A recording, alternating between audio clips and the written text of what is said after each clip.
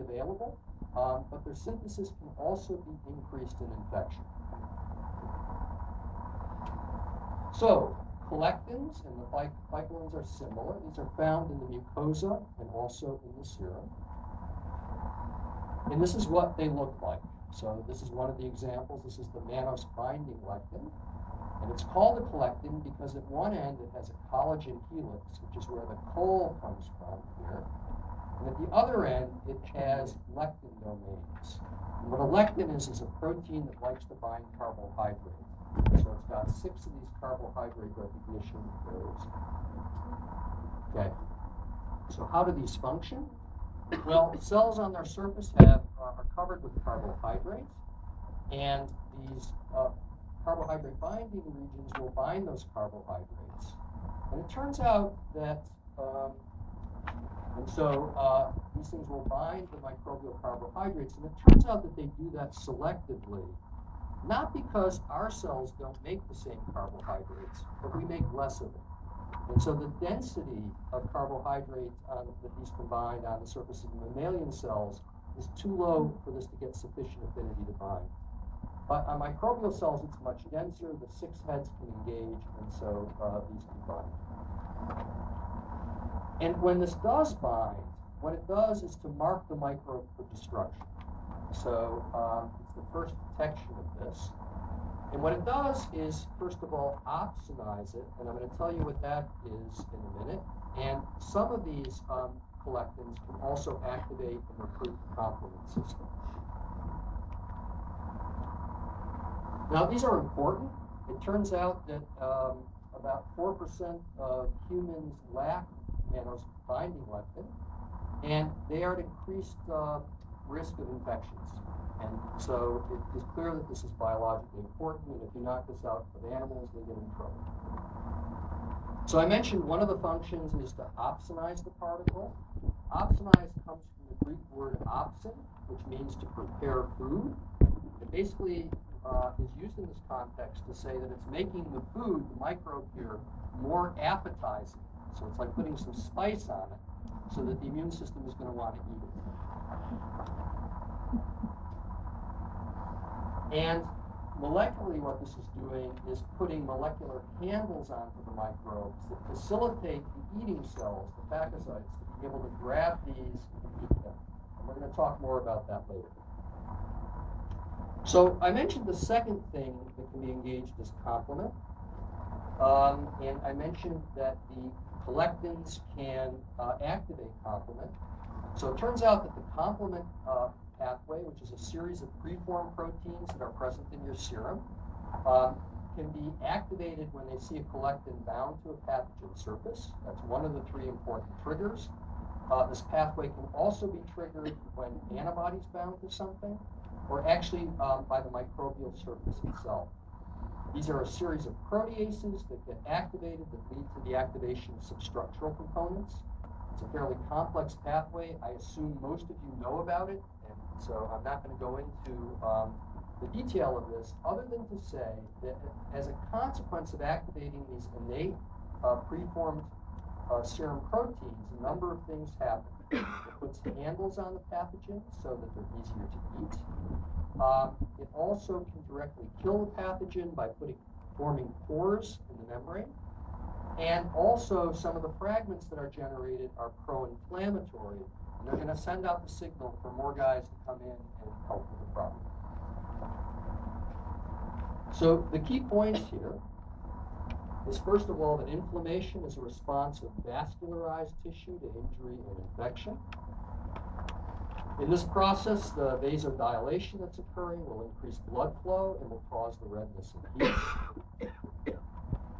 This leads to this vasodilation leads to increased pressure and also gaps in the endothelium that leads to fluid leak, causing swelling. And what this is doing functionally, from an immunological perspective, is to deliver the soluble innate defenses, collectin, complement, and other, to the site of where the problem is. Okay. So now what I'd like to turn to are the cellular events that are occurring in inflammation. And what this is going to do is to call in the cellular troops, the cellular reinforcements. And so you have the enemy coming into the tissue. You've got some cells of the innate immune system that are resident in the tissue, and they recognize that there's a problem. They begin to engage it. And the other thing that they do is to call for help, because there's not enough of them to deal with this problem. So they need recruitment, they need help. And the signal that they send out when they get on the telephone here is the production of various cytokines that will then orchestrate the events. So cytokines like tumor necrosis factor and interleukin-1. Okay, so the battle has been started. The local defenders have recognized this. Where are they going to get the cellular reinforcements from? And showing this little video to emphasize that within a vascular lumen, where these cells are going to be circulating, these cells are under high pressure. They don't normally stick to the vessel walls. They're in the laminar flow. And so the system has had to design ways of getting the cellular defenders to stop at the site of inflammation and get out. And so we're going to talk about that. And we've seen some of this from these movies, from the sort of experiments that Julius Cohnheim and the others did. So what they saw was there was vasodilation, and then what you saw in the movie is that some of the leukocytes began to roll on the surface of the endothelium. That's a process we call margination. They then arrested, and they then came out in the tissue, which is a process that we call diaphoresis.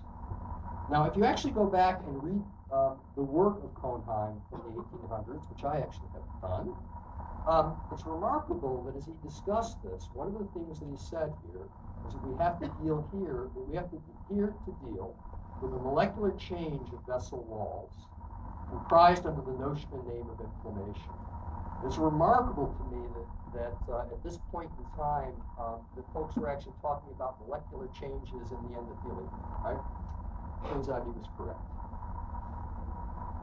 So these events of rolling in the vessel wall and arresting is all mediated by the endothelium. I'm going to show you a little experiment here where we're looking down in a culture dish. You can see these little cells in the background. Those are all cultured endothelium. And what's going to be done in this culture plate is that fluid is going to be, there's going to be a flow of fluid over the endothelium. And in that fluid is going to be some leukocytes, some white blood cells. And we're going to see this initially for some unstimulated normal endothelium. You're going to see the leukocytes just whizzing by, just going by very quickly. And then we're going to see what happens if we take some endothelium that has seen some of these inflammatory mediators. In this particular case, tumor necrosis factor. So these little cells are all going by. There's no real sticking here. And that's what normally happens. Now we've switched to some endothelium that's been stimulated with TNF. You can see some of the leukocytes sticking and rolling. So the endothelium has become sticky.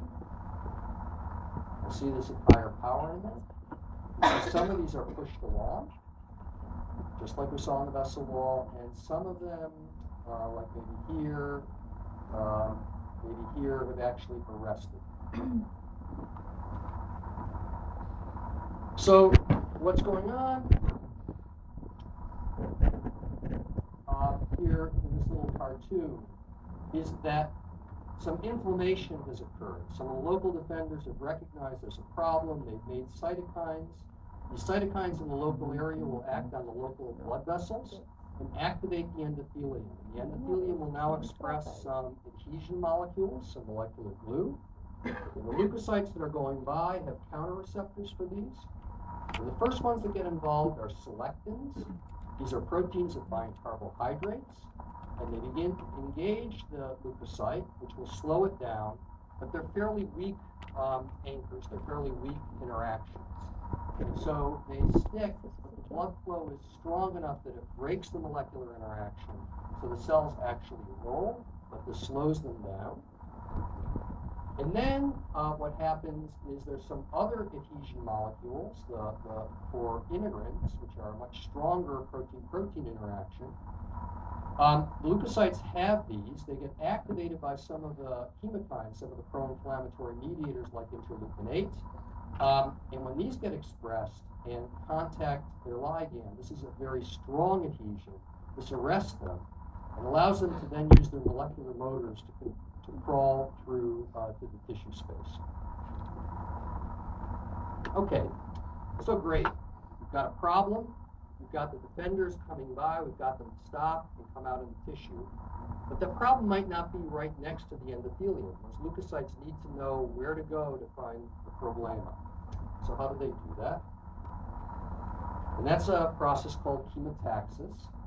So if you think about a situation where there's going to be inflammation, there may be an infection. If there's an infection, there will be bacterial products produced. There may be tissue injury. There may be blood clotting. Complement may get activated. So if these things are getting engaged at the site where the microbe is, these are going to diffuse away. The highest concentration will be where the problem is. And as you get further away, the concentration is less. And it turns out that the leukocytes can sniff out this difference in concentration by the difference in engagement of the receptors on the front half versus the back half of the leukocyte. And they'll follow this to higher concentration. So this is actually quite remarkable. And I'm going to show you a little video here of chemotaxis. So this is a granulocyte, one of the white cells. This is a pipette tip that has some serum in it, which is clotted blood, contains inflammatory factors. And let's see what happens here. It's following a tip. Put the tip here. The cell tries to follow it there. And so it's sniffing the molecular gradient that's coming from here, and that's exactly what's happening in the tissue.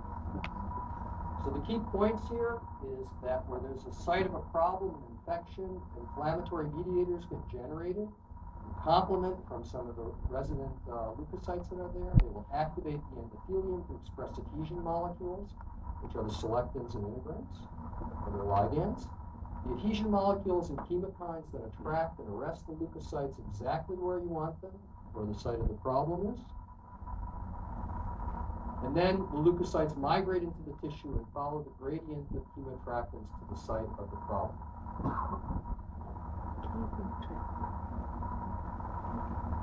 Okay, so we've got the cells to the site where the infection is. What do the recruited cells do? And also the resident cells that are there. So we have some bacteria, some cell debris that's here. Here comes one of the leukocytes, a macrophage, and what's going to try and do is to ingest and then kill these bacteria. So I want to talk a little bit about this process, what goes on there. So in order to ingest these microbes, it actually has to contact them and they need to attach. And that can occur simply by interactions with the membrane or with receptors on the membrane. And some of those receptors are for some of these molecular handles that the innate immune system will put on for collectins or complement or antibodies. So this gives a much tighter grip. And why this is important is that some bacteria have evolved mechanisms to try and avoid getting eaten. It's not in the bacteria's interest most times to get eaten. And so what we're going to see here, this is a leukocyte. These are some bacteria that have a polysaccharide capsule. You can see a little halo around it. And the leukocyte can smell it. It's going after it. But it's not able to grab onto it because this capsule is very slippery. And so in this situation, it's really essential that the microbe get opsonized. And in fact, in patients that have defects in the molecules that opsonize, actually get in trouble with these kinds of organisms. Okay, so once it's actually found it, it needs to engulf it. And what it will do is to begin to flow its membrane around the microbe and bring it into a vacuole called a phagosome. And so this process, I want to show you some videos of what this actually looks like. So we're going to see some rabbit leukocytes that are going to be engulfing some yeast cell wall.